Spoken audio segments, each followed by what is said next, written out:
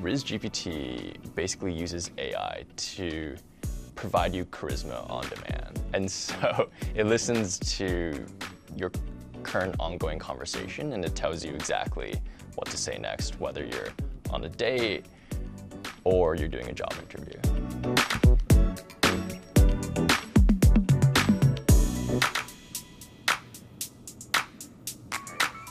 What are your greatest strengths?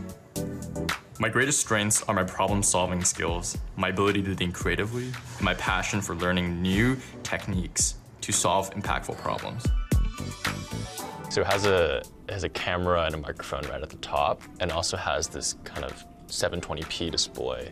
It's a 2D display and just shows text that you can look at. So right now there's some text that I can see in the process of this interview. That sounds amazing. Did you get to try any new foods while you were there? The goal here is not to kind of immediately commercialize into a product, but just to show people what the future might look like, right? And I do think, it's been a while since how we interact with computers has changed. The last shift was probably mobile in the mid-2000s. And so you're seeing the convergence of 5G connectivity, AR glasses, the hardware, the intelligence coming together to basically create a new way of interacting with these systems.